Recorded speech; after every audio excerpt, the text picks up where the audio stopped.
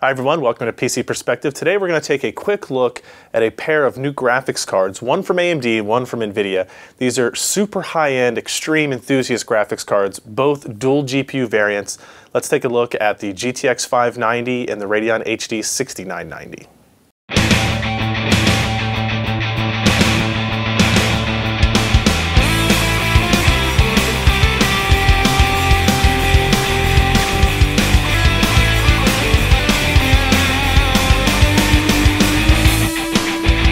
The Radeon HD 6990 graphics card is a very large card indeed, 12 inches long PCB. It's a dual Cayman architecture, two Cayman-based GPUs on here that run at 830 megahertz as their default clock speed. Now in comparison, the Radeon HD 6970, which is a single GPU card, those clock rates are 880 megahertz. So this runs just a little bit slower than the fastest single card solutions from AMD. It has 3,072 total stream processors, or 1,536 per GPU, the same again as the 6970. It has 4 gigs of GDDR5 memory that runs at 1,250 megahertz, or 5 gigabits per second.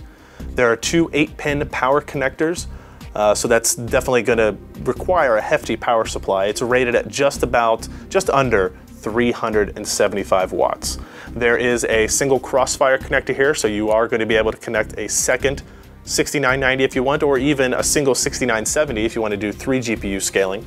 In terms of our external display connections, you'll see that there are 4 mini DisplayPort connections in a single dual-link DVI. Now that's a little interesting because you're only going to get, since most users don't have mini DisplayPort monitors yet, only one monitor connected through DVI right out of the box. AMD does include adapters, including both an active and passive mini DP to DVI and a passive mini DP to HDMI. So they are providing some flexibility there in terms of what display options you want. Now the shape of the card is very familiar to anybody that's seen 6800 or 6900 series cards. It's very boxy. Lots of red and black. It's a nice color scheme. Fan in the center, GPUs on either side of it. Again, this card uses vapor chamber coolers just like the 6970 and 6950 did as well.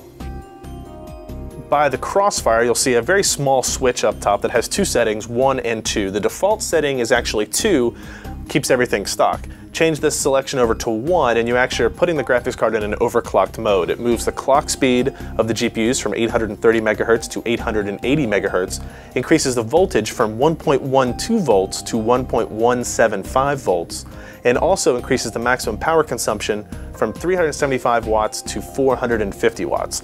Obviously this mode is geared towards overclockers, people that want to get more out of their card, the LN2 overclocking crowd as well. But we are glad to see AMD supporting the enthusiast crowd with an option like this. The new NVIDIA GeForce GTX 590 GPU is quite a bit smaller than the HD 6990. It's an 11-inch PCB instead of a 12-inch PCB, and it's a little bit slimmer and more svelte than the 6990 is.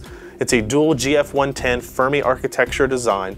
The GPUs actually run at 607 megahertz compared to the 772 megahertz of the GTX 580. These GPUs do have 512 CUDA cores each for a total of 1,024 on the whole card, 3 gigs of GDDR5 memory that runs at 854 megahertz or 3.4 gigabits per second. Just like the 6990, it has 2 8-pin power connectors, and this card is rated at about 365 watts, so again, right at the PCI Express limit. The design on the GTX 590 is actually kind of interesting. The shroud has a dip in it so that when you do multi-GPU cards, quad SLI for example, that the fan has more capability to bring in cool air to cool the GPUs. This might be in part why our temperature testing showed this to be a little bit quieter solution. Up top we find a single SLI connector, again to support quad SLI configurations. The output configuration on the GTX 590 consists of 3 dual-link DVI ports and a single mini DisplayPort connection.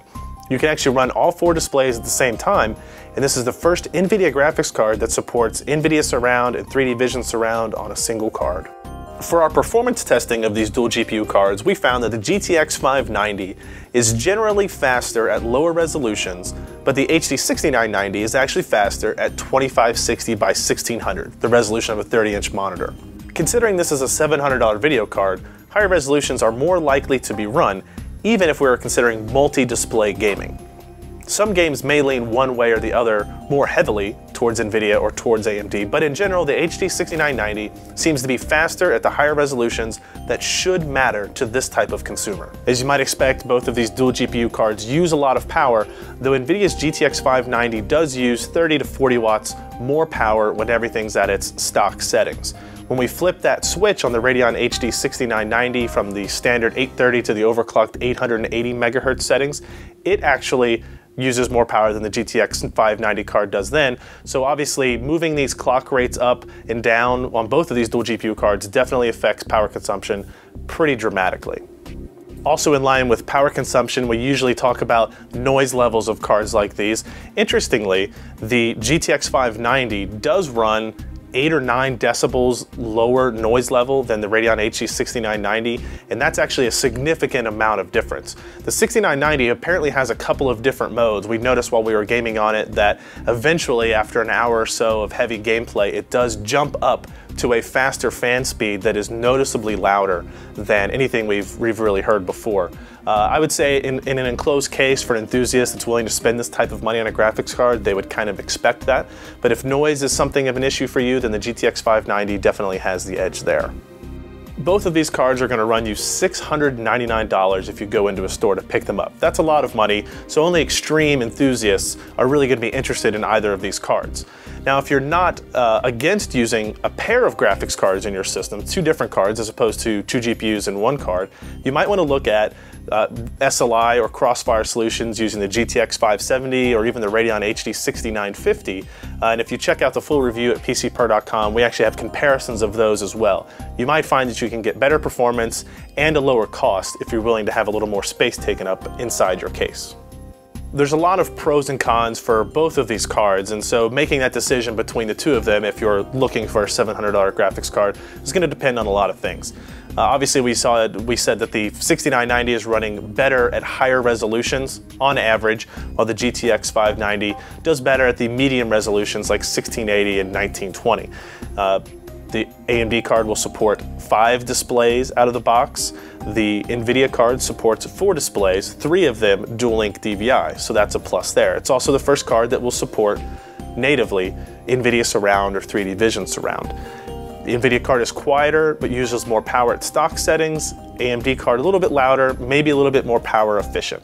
So there's a lot to consider here. Obviously you want to go to PCPer.com and check out the full written review of both the GTX 590 and the HD 6990 to make up your mind on this quite hefty investment in graphics card technology.